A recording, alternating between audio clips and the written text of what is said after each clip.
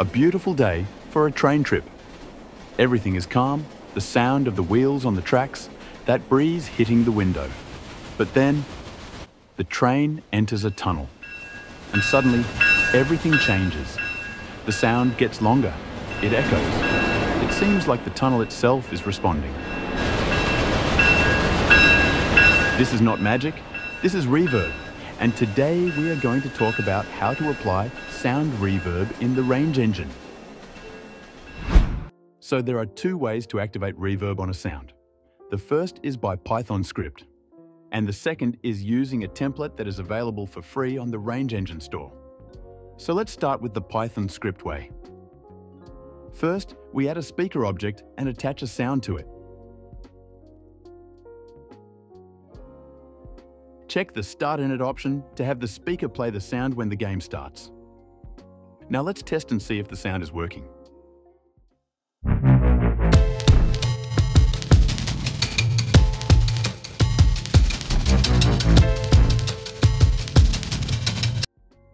Alright, now let's add a script to the speaker so we can add the reverb.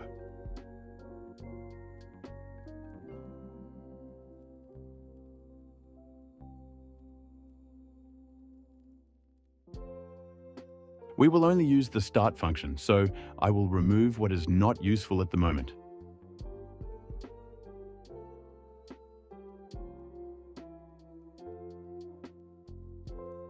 To add an effect to the speaker, we will call the setEffect function. The first parameter is the type of effect to be used, and the second is the filter. To access the parameters, we need to import the audio library into our script. Now we can insert them into our function. The first parameter, we will put the reverb type. The filter is optional. We will add it after setting up the reverb. Now it's time to test it and see the difference.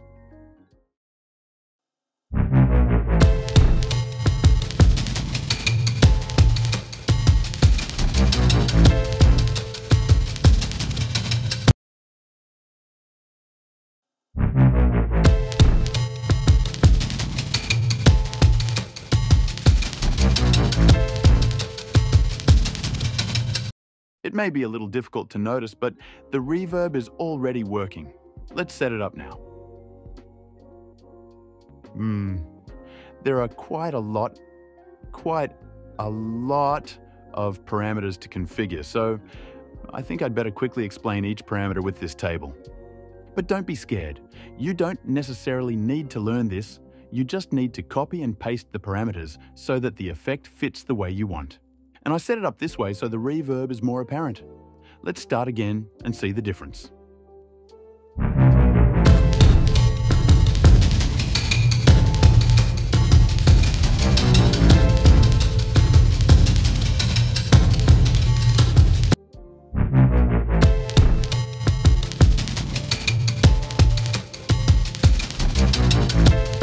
Much better now, but it's not ready yet. We can activate the filter and improve the quality of the effect. So we will use the low-pass filter because it cuts the high sounds and leaves the low ones, great for effects like cave or tunnel, for example. And of course, the filter also has its parameters. Finally, we will now activate a very important option for our reverb effect, which is 3D sound. All right, it's time to see reverb in its full form.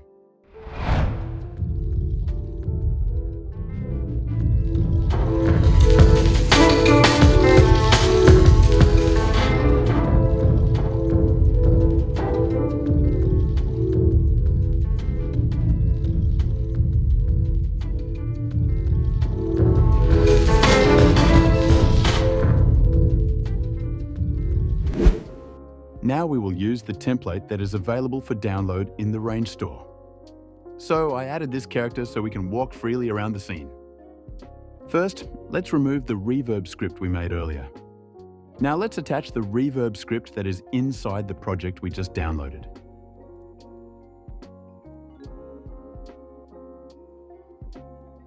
We also go back to the template to get a reverb area.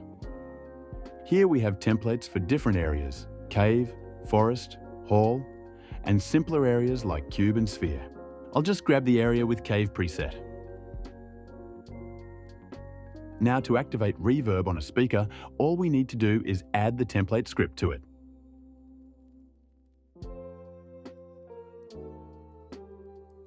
It should already work perfectly.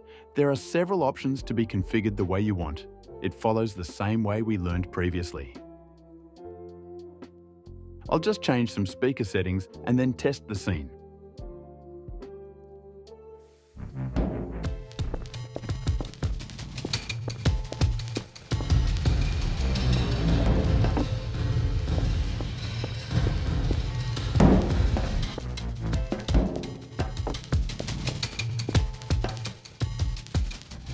Fine, it's working very well. Now it would be nice to have a way to visualize the reverb area in game mode. To do this, we just need to go to the sound reverb options and activate the visualizer.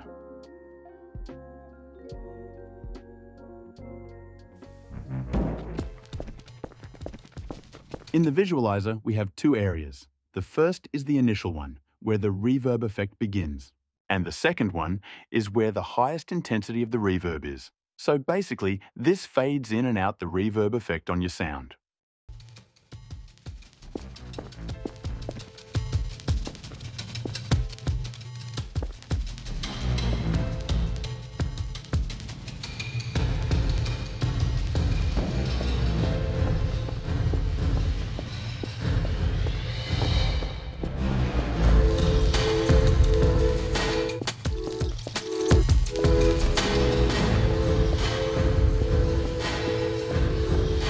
Now, I will show you some options that you can change as you prefer. It's possible to change the shape of the reverb area to sphere.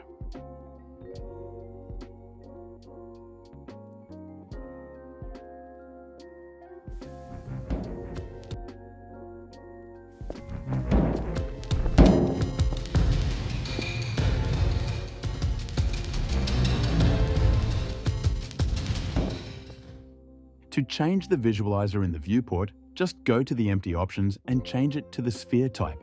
But I'll keep using the cube method anyway. The max inner option is used to change the size of the maximum reverb effect area.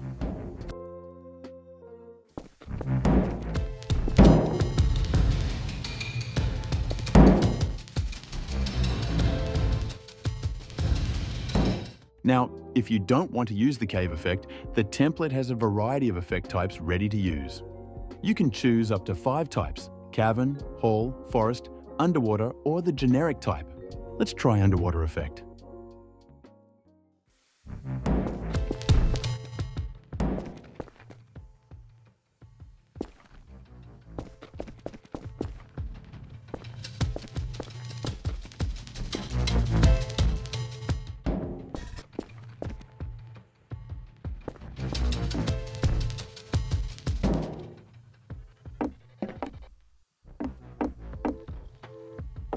Now I'll show you how you can change the parameters for each reverb area.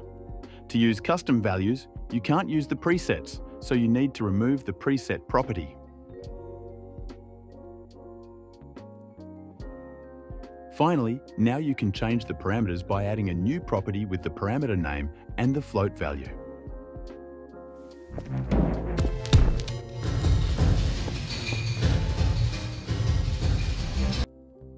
If you have any questions, just read the documentation inside the reverb script. There you will discover how the template works. Fine, you've learned how sound reverb works in the Range Engine.